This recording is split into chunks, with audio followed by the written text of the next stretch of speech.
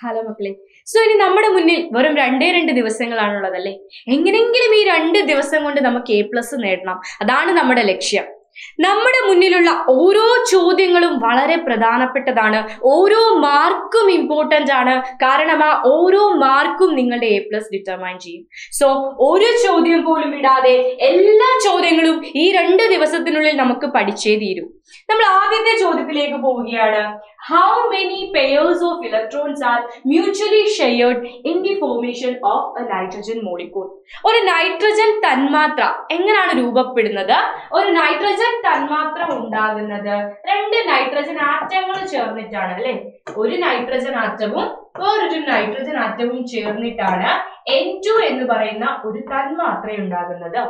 നിങ്ങളോട് ചോദിച്ചിരിക്കുന്നത് ഈ നൈട്രജനും ഇടയിലുള്ള ബന്ധനം ബോണ്ട് ഏതാണ്? വേഗം ഉത്തരം പറയൂ മക്കളെ. ഉത്തരം പറയേണ്ട സമയമായി നിങ്ങൾ. കാരണം ഇനി ഒരു ദിവസം കൂടി നമ്മുടെ മുന്നിലുള്ളൂ അല്ലെ. യെസ്, ഏത് ബോണ്ടാണ്? യെസ്, ട്രിപ്പിൾ ബോണ്ട് ആണ്. ഓരോ ബോണ്ടിലും 2 ഇലക്ട്രോൺ വീതം അല്ലെ. ഓരോ ബോണ്ടിലും 2 ഇലക്ട്രോൺ വീതം. അങ്ങനെ 3 ബോണ്ടുകൾ, 3 ഇലക്ട്രോൺ പെയറുകളാണ് അവർ തമ്മിൽ പങ്കുവെക്കുന്നത്. അപ്പോൾ നിങ്ങളോട് ചിലപ്പോൾ ചോദിക്കും ബോണ്ട് ഏതാന്ന് ചോദിച്ചാൽ നിങ്ങൾ ട്രിപ്പിൾ ബോണ്ട് എഴുതുക, ത്രിബന്ധനം എഴുതുക. ഇനി നിങ്ങളോട് ഇവിടെ ചോദിച്ചിരിക്കുന്നത് ഇലക്ട്രോൺ പെയറുകളുടെ എണ്ണമാണ്. എത്ര പെയറുണ്ട്? ഒരു ബോണ്ടിൽ ഒരു പെയർ, രണ്ടാമത്തെ ബോണ്ടിൽ ഒരു പെയർ, മൂന്നാമത്തെ ബോണ്ടിലും ഒരു പെയർ. അങ്ങനെ 3 ജോഡി ഇലക്ട്രോണുകളാണ് ഇവിടെ പങ്കുവച്ചിരിക്കുന്നത്. ഉത്തരം ക്ലിയർ ആണോ? നിങ്ങൾ ഇലക്ട്രോണുകളുടെ എണ്ണം എഴുതിയാൽ 1 2 3 4 5 6 ഇലക്ട്രോൺ ആണ്. പക്ഷെ 6 എന്ന് ഉത്തരത്തിൽ എഴുതി വെച്ചാൽ ഉത്തരം തെറ്റി. ഇലക്ട്രോൺ ജോഡികളുടെ എണ്ണമാണ് ചോദിച്ചിരിക്കുന്നത്. ഇലക്ട്രോൺ പെയേഴ്സിന്റെ എണ്ണമാണ് മക്കളെ. നമ്മുടെ ഒരു ജോഡി ചെരുപ്പ് എന്ന് വെച്ചാൽ 2 എണ്ണമാണ്. അപ്പൊ 2 എണ്ണം ചേർന്നാൽ ഒരു പെയർ ആകും. സോ ഇതൊരു പെയർ, ഇതൊരു പെയർ, ഇതൊരു പെയർ, 3 പെയർ. ഇനി ഇതേപോലെ നൈട്രജൻ പോലെ തന്നെ നിങ്ങളോട് ക്ലോറിൻ ചോദിക്കാം, ഫ്ലൂറിൻ ചോദിക്കാം, അയോഡിൻ ചോദിക്കാം, ഓക്സിജൻ ചോദിക്കാം. ഓക്കെ, ഇതൊക്കെ നിങ്ങളോട് ചോദിക്കാവുന്ന ചോദ്യമാണ്. ഓക്സിജന്റെ ഇടയിലുള്ള ബന്ധനം ഏതാണ്? 2 ഓക്സിജൻ ആറ്റങ്ങൾക്കിടയിലുള്ളത് ഡബിൾ ബോണ്ട് ആണ്, ദ്വിബന്ധനമാണ്. ഡബിൾ ബോണ്ട് എന്ന് വെച്ചാൽ 2 പെയർ, ട്രിപ്പിൾ ബോണ്ട് എന്ന് വെച്ചാൽ 3 പെയർ. ഇനി ക്ലോറിനും ഫ്ലൂറിനും ഒക്കെ ആണെങ്കിൽ ഒരേ ഒരു ബോണ്ടാണ് അവർക്കിടയിലുള്ളത്, സിംഗിൾ ബോണ്ടാണ്. സോ ഒരു പെയർ. ക്ലിയർ ആണല്ലോ? ക്ലോറിൻ, ഫ്ലൂറിൻ, ബ്രോമിൻ ഇവർക്കൊക്കെ ഇടയിൽ ഒരേ ഒരു ബോണ്ടാണുള്ളത്. സോ സിംഗിൾ ഇലക്ട്രോൺ പെയർ, ഒരേ ഒരു ഇലക്ട്രോൺ പെയർ ആണ്. ഇനി ഓക്സിജന് ഡബിൾ ബോണ്ട് ആണുള്ളത്, 2 ഇലക്ട്രോൺ പെയർ ആണ് ഷെയർ ചെയ്യുന്നത്. നൈട്രജന് ട്രിപ്പിൾ ബോണ്ട്, ത്രിബന്ധനമാണുള്ളത്.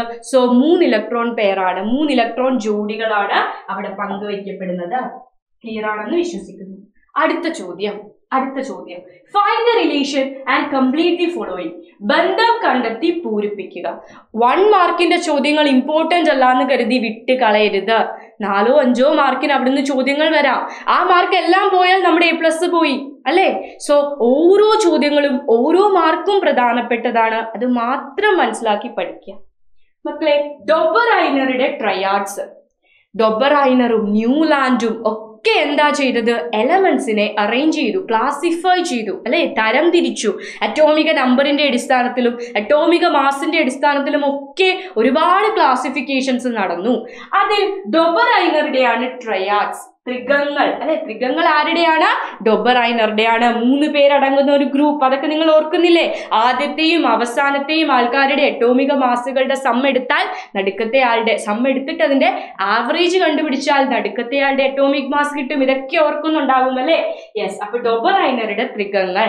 അപ്പൊ ഒക്ടേവ്സ്, ലോ ഓഫ് ഒക്ടേവ്, സപ്തസ്വരങ്ങൾ, സരി ഗ മ പ ധ നി സ, അതൊക്കെ ഓർക്കുന്നുണ്ടോ?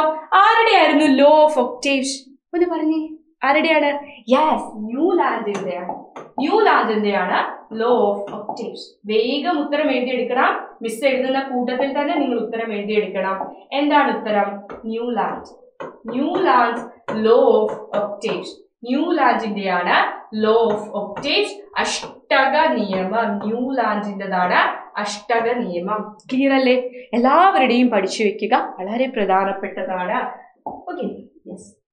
അടുത്ത ചോദ്യം. Which substance is used for the preparation of oxygen in the laboratory? ലബോറട്ടറിയിൽ ഓക്സിജൻ നിർമ്മിക്കാൻ ഉപയോഗിക്കുന്ന പദാർത്ഥം ഏത്?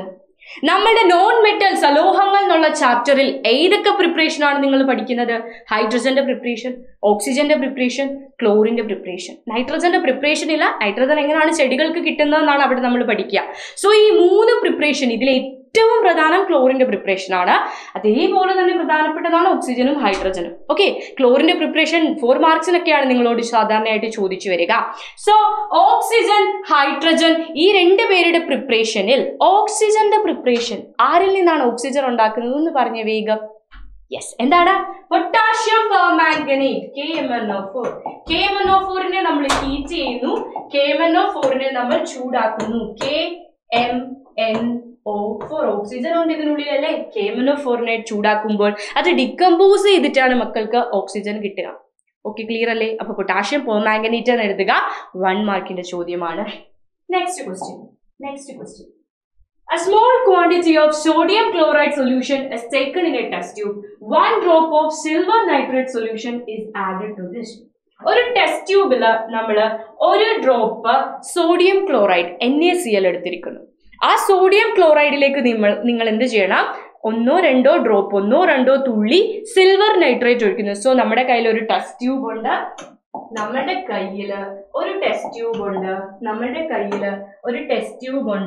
ആ ടെസ്റ്റ് ട്യൂബിനുള്ളിൽ നമ്മൾ എടുത്തിരിക്കുന്നത് NaCl ആണ്, സോഡിയം ക്ലോറൈഡ് ആണ്. ഇതിന്റെ ഉള്ളിലേക്ക് നിങ്ങൾ 1-2 ഡ്രോപ്പ് എന്ത് ആഡ് ചെയ്യുന്നു? AgNO3 സിൽവർ നൈട്രേറ്റ് ആഡ് ചെയ്യുന്നു. എന്തായിരിക്കും നിങ്ങളുടെ ഒബ്സർവേഷൻ, നിരീക്ഷണം എന്ത്? വേഗം പറയൂ, എന്തായിരിക്കും നിങ്ങളുടെ ഒബ്സർവേഷൻ, നിരീക്ഷണം? യെസ്, ഇവിടെ മക്കൾക്ക് ലഭിക്കുക ഒരു വൈറ്റ്, വെള്ള നിറത്തിലുള്ള കേർഡി പ്രിസിപ്പിറ്റേറ്റ് ആണ്.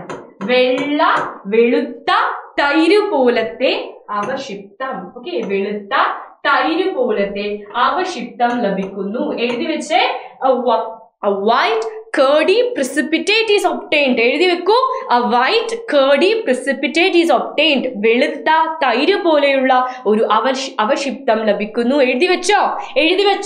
യെസ്, അതാണ് നമ്മൾ ഇവിടെ ഒബ്സർവ് ചെയ്യുന്നത്. അത് എഴുതി വെച്ചാൽ കിട്ടി 1 മാർക്ക്. നെക്സ്റ്റ് ക്വസ്റ്റ്യൻ, ചിലപ്പോൾ അത് 2 മാർക്സിനും വരാറുണ്ട്. Next question, NaCl plus AgNO3 gives X plus NaNO3. ഇവിടെ X ആരാണ്? നമുക്കറിയാത്ത ആൾക്കാണ് നമ്മളെപ്പോഴും X എന്ന പേര് കൊടുക്കുക അല്ലെ? നമുക്കറിയില്ലെങ്കിൽ നമ്മൾ X എന്നിടും. സോ ഈ സോഡിയം ക്ലോറൈഡും സിൽവർ നൈട്രേറ്റും കൂടി റിയാക്ട് ചെയ്തപ്പോൾ നിങ്ങൾക്ക് അവിടെ ഒരു വൈറ്റ് കളറിലെ ഒരു കേർഡി ആയിട്ടുള്ള തൈര് പോലത്തെ ഒരു പ്രിസിപ്പിറ്റേറ്റ് കിട്ടിയിരുന്നു. ആ പ്രിസിപ്പിറ്റേറ്റ് ആണ് ഇവിടുത്തെ X. അത് നിങ്ങൾക്ക് അറിയില്ല. അതെങ്ങനെ എഴുതും? അതൊരിക്കലും കാണാതെ പഠിക്കേണ്ട. അത് ചോദ്യത്തിൽ നിന്ന് തന്നെ നിങ്ങൾക്ക് കിട്ടും കേട്ടോ. ഒരിക്കലും കാണാതെ പഠിക്കേണ്ട. NaCl AgNO3. ഇവിടെ കിട്ടിയത് എന്താ? NaNO3. അതായത് ഈ Naയും പോയി, നോക്കണേ, ശ്രദ്ധിക്കണേ, Naയും പോയി, അതേപോലെ NO3യും പോയി. ഇനി ഇവിടെ ആരാ ഉള്ളത്? വേഗം പറയൂ, ഇവിടെ ആരാ ഉള്ളത്? AgCl അല്ലെ? AgCl, NaNO3 അവിടെ ചെന്നു, ഒരു പ്രൊഡക്റ്റ് ആയി. ആൻഡ് ഇവിടെ ബാക്കിയുള്ളത് AgCl ആണ്. സോ ഇവിടുത്തെ X എന്ന് പറയുന്നത് AgCl.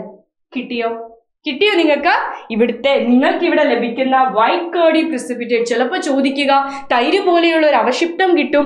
ആ അവശിഷ്ടത്തിന്റെ പേര് എന്തെന്നായിരിക്കും ചിലപ്പോൾ ചോദിക്കുന്നത്. അതെന്താണ്? AgCl ആണ്. കേട്ടോ? ക്ലിയർ അല്ലേ? യെസ്, സിൽവർ ക്ലോറൈഡ് ആണ്. സോ X എന്ന സംയുക്തത്തിന്റെ പേര് ചോദിച്ചാൽ എന്തെഴുതണം? AgCl എന്ന് എഴുതണം. അതാണ് വൈറ്റ് കേർഡി പ്രിസിപ്പിറ്റേറ്റ്. ഓക്കെ, പക്ഷേ അടുത്ത ചോദ്യം ഇതുമായിട്ട് റിലേറ്റ് ചെയ്ത സെയിം ക്വസ്റ്റ്യൻ ആണ്. 2 ചോദ്യ പേപ്പറിൽ ഇതേ ചോദ്യം 2 രീതിയിലാണ് ചോദിച്ചത്. ഈ ഒരു ചോദ്യ പേപ്പറിൽ ഇങ്ങനെയാണ് ചോദിച്ചത്. ഇതേ ഇക്വേഷൻ തന്നിട്ട് Xനെ ഐഡന്റിഫൈ ചെയ്യാൻ പറഞ്ഞു. യെസ്, Xനെ ഐഡന്റിഫൈ ചെയ്യാൻ എന്റെ കുഞ്ഞുങ്ങൾക്ക് അറിയാം. Xനെ ഐഡന്റിഫൈ ചെയ്യാൻ നിങ്ങൾക്കറിയാം. എങ്ങനെയാ നിങ്ങൾ Xനെ ഐഡന്റിഫൈ ചെയ്യുക? NaNO3യുടെ കൂടെ പോയി, സോ Ag ആരുടെ കൂടെ പോയി? Cl ന്റെ കൂടെ പോയി. സോ ഇവിടുത്തെ X എന്ന് പറയുന്നത് AgCl ആണെന്ന് മക്കൾക്കറിയാം. ഓക്കെ, അപ്പൊ X കിട്ടി, എഴുതി വെച്ചോളൂ. X ഏതാണ്? AgCl ആണ്. ഓക്കെ, അത്ര എഴുതി വെച്ചാൽ മതി, 1 മാർക്ക് കിട്ടും. അത് അടുത്തത്, which is the substance precipitated? ഏത് പദാർത്ഥമാണ് അവക്ഷിപ്തപ്പെട്ടത്? ആ തൈര്, നിങ്ങൾക്കൊരു തൈര് പോലെ കിട്ടിയില്ലേ, ആ തൈര് എന്താണ്? അതാണ് ചോദ്യം. എന്താണ് ആ തൈര്? യെസ്, ആ തൈരും ഏതാണ്? AgCl തന്നെ. ഓക്കെ, ഞാൻ കഴിഞ്ഞ ക്ലാസ്സിൽ മക്കൾക്ക് ഒരു ഓപ്ഷൻ തന്നിരുന്നു, ഒരു ട്രിക്ക് പറഞ്ഞു തന്നിരുന്നു. ചോദ്യത്തിൽ തന്നെ ഉണ്ട് ഇത് നോ ആണ് ആൻസർ. നോ ആണ്, അതല്ല ആൻസർ. നോ, അത് ആരും എഴുതി വെക്കരുത്.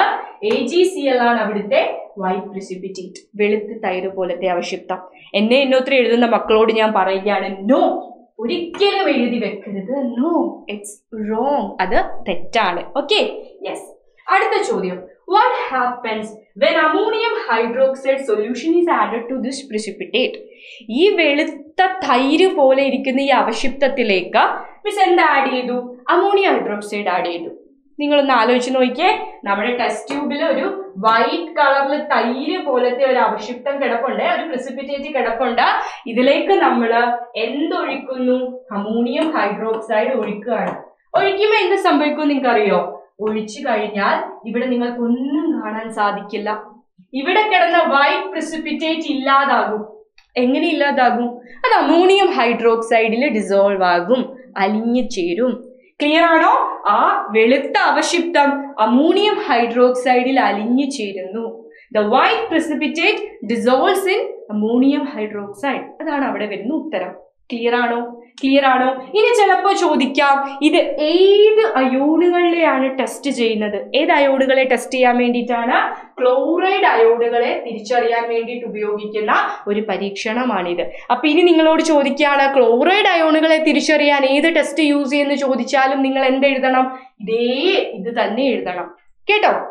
മിസ് ഒരുപാട് ചോദ്യപേപ്പർ അനലൈസ് ചെയ്തിട്ടുണ്ട്, അതിലെല്ലാം ഇങ്ങനെ തലങ്ങനെയും വിലങ്ങനെയും ചോദിച്ചിട്ടുണ്ട്. അതുകൊണ്ടാണ് ഞാൻ ഇങ്ങനെ പറയുന്നത്. കേട്ടോ? അങ്ങനെയും ചോദിച്ചിട്ടുണ്ട്, ക്ലോറൈഡ് അയോണുകളെ തിരിച്ചറിയാനുള്ള ഒരു പരീക്ഷണം എഴുതൂ, ഒരു എക്സ്പെരിമെന്റ് എഴുതൂ എന്ന് ചോദിച്ചിട്ടുണ്ട്. അപ്പൊ നിങ്ങൾ എന്ത് പഠിച്ചു വെക്കണം? സോഡിയം ക്ലോറൈഡിലേക്ക് സിൽവർ നൈട്രേറ്റ് ആഡ് ചെയ്യുന്നു. സിൽവർ നൈട്രേറ്റ് ആഡ് ചെയ്യുമ്പോൾ സിൽവർ ക്ലോറൈഡിന്റെ വെളുത്ത പ്രിസിപ്പിറ്റേറ്റ് കിട്ടുന്നു.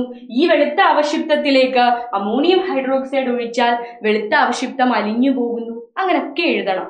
ഓക്കെ, മനസ്സിലായോ നിങ്ങൾക്ക്? ക്ലിയർ ആണോ? യെസ്, ക്ലിയർ ആണെന്ന് മിസ് വിശ്വസിക്കുകയാണ് കേട്ടോ. യെസ്. അപ്പൊ ഒരേ ഒരു ചോദ്യം കൂടി നമുക്ക് ഡിസ്കസ് ചെയ്യാം. ഇത് തീർച്ചയായും വളരെ പ്രധാനപ്പെട്ട ചോദ്യമാണ്. വളരെ പ്രധാനപ്പെട്ട ചോദ്യമാണ്. പല മക്കൾക്കും കൺഫ്യൂസിംഗ് ആയിട്ടുള്ള ചോദ്യമായിരിക്കണം. Find the oxidation number of Mn in MnO2, Mn2O3 and Mn2O7. MnO2ലും Mn2O3ലും Mn2O7ലും മാംഗനീസിന്റെ oxidation number കണ്ടെത്തണം. ചോദ്യം മനസ്സിലായോ? ചോദ്യം മനസ്സിലായോ? അപ്പൊ ഈ 3 കോമ്പൗണ്ടിലും മാംഗനീസിന്റെ ഓക്സിഡേഷൻ നമ്പർ വ്യത്യസ്തമാണ്. നിങ്ങൾക്കറിയാം, ഓക്സിജന്റെ ഓക്സിഡേഷൻ നമ്പർ എപ്പോഴും -2 ആണെന്ന് നിങ്ങൾക്കറിയാം.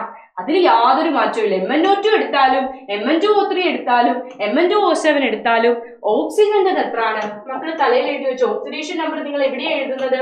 ഈ ഒരു സംയുക്തത്തിന്റെ തലയിലാണ് എഴുതുന്നത് അല്ലെ? തലയിലാണ് എഴുതുന്നത്. -2 നിങ്ങൾ ഇതിന്റെ തലയിലാണ് എഴുതുക.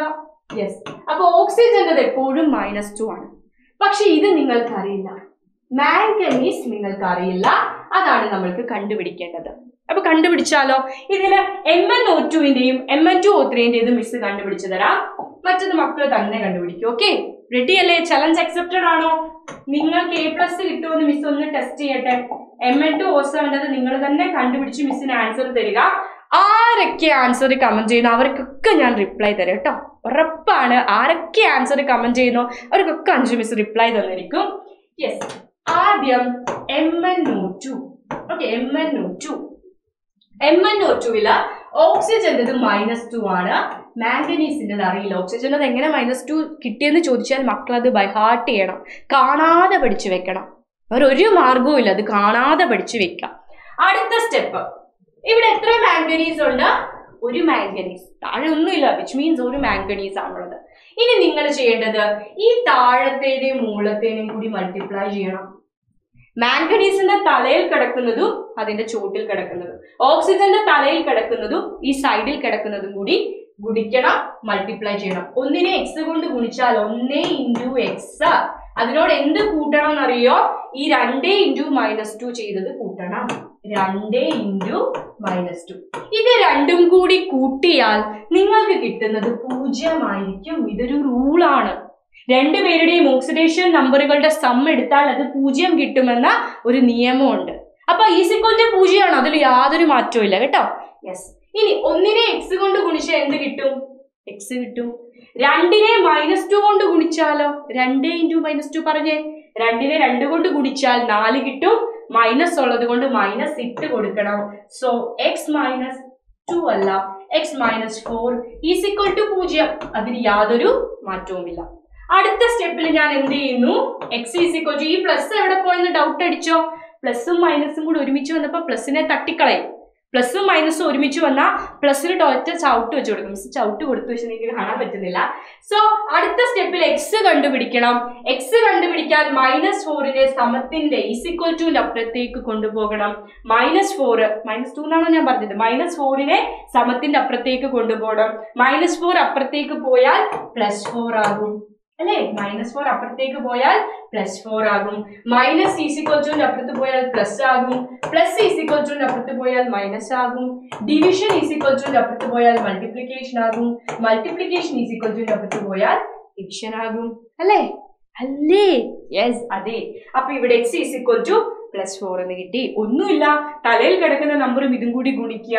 രണ്ടും ഓക്സിജനും മാംഗനീസിനും അങ്ങനെ ചെയ്യാം. അത് രണ്ടും കൂടി കൂട്ടിയാൽ നിങ്ങൾക്ക് 0 കിട്ടണം. ആൻഡ് ഈ പ്ലസും മൈനസും ഒക്കെ കൂടി ചെയ്ത് എക്സിനെ അപ്പുറത്തേക്കൊക്കെ കൊണ്ടുപോയി ഇപ്പുറത്തേക്കൊക്കെ കൊണ്ടുപോയാൽ ഉത്തരം കിട്ടും. ഒരെണ്ണം കൂടി ഞാൻ ചെയ്യാം. അപ്പൊ നിങ്ങൾക്ക് ക്ലിയർ ആകും കേട്ടോ. യെസ്, വിഷമിക്കേണ്ട. ക്ലിയർ ആകാത്ത ഏതെങ്കിലും മക്കളുടെ വിഷമിക്കേണ്ട, നമ്മളുണ്ട് നിങ്ങളുടെ കൂടെ. അടുത്തത് Mn2O3. പഴയ പോലെ ചെയ്തേ. എമ്മിന്റെ തലയിൽ എക്സ് ഇട്ട് കൊടുത്തു. എമ്മിന്റെ ഓക്സിഡേഷൻ നമ്പർ മക്കൾക്ക് അറിയില്ല, ബട്ട് ഓക്സിജന്റെ നിങ്ങൾക്ക് അറിയാം. -2 ഇട്ട് കൊടുത്തു. ഓക്കെ. അടുത്ത സ്റ്റെപ്പില് എക്സിനെയും 2വിനെയും ഗുണിക്കുക. ഓക്സിജന്റെ തലയിൽ കിടക്കുന്ന -2വിനെയും ഓക്സിജന്റെ സൈഡിൽ കിടക്കുന്ന 3 കൊണ്ട് ഗുണിക്കുക. x × 2 ആൻഡ് ഇവരെ തമ്മിൽ എന്ത് ചെയ്യണം? കൂട്ടണം. -2 × 3 = എത്ര എഴുതും?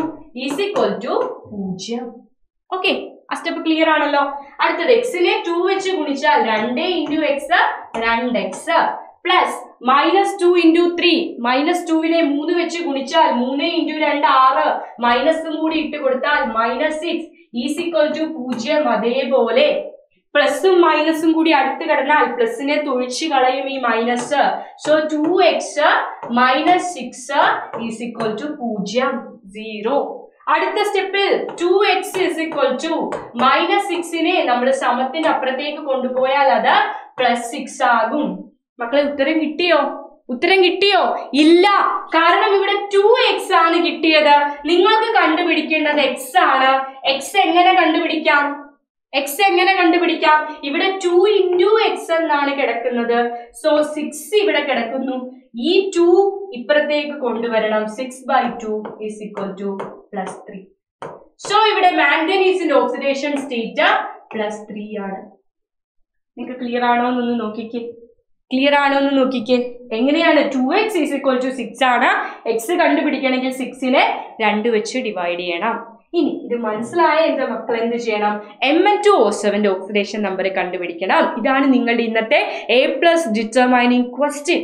അതായത് ഇതൊന്നും സ്വന്തമായിട്ട് വർക്ക്ഔട്ട് ചെയ്ത് നോക്കൂ. ഇതിന് ആൻസർ കിട്ടുമെങ്കിൽ തീർച്ചയായും A+ അർഹിക്കുന്ന കുഞ്ഞുങ്ങളാണ് നിങ്ങൾ.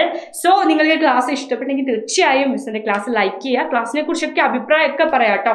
നിങ്ങളുടെ കമന്റ് ബോക്സിൽ നിങ്ങൾക്ക് ഈ ക്ലാസ് ഇഷ്ടപ്പെട്ടെങ്കിൽ അതിനെക്കുറിച്ചുള്ള കമന്റ്സ് ഇടുക. ആൻഡ് മക്കളെ മറക്കണ്ട, എല്ലാ ദിവസവും വൈകുന്നേരം 7:30 നമുക്ക് ലൈവുകളുണ്ട്. അപ്പൊ ഇന്നും നാളെയും കെമിസ്ട്രിയുടെ ലൈവുകളായിരിക്കും. Chemistry exam തകർത്തെഴുതണം. A+ൽ കുറഞ്ഞതൊന്നും എൻ്റെ മക്കളെ ആഗ്രഹിക്കരുത്. അതിൽ കുറവ് നിങ്ങളിൽ നിന്ന് ഞങ്ങൾ എക്സ്പെക്ട് ചെയ്യുന്നില്ല. സോ എല്ലാവർക്കും A+ കിട്ടട്ടെ. ദൈവത്തിന് അനുഗ്രഹം ഉണ്ടാവട്ടെ. നമുക്ക് വീണ്ടും ലൈവിലൊക്കെ കാണാം. By dears.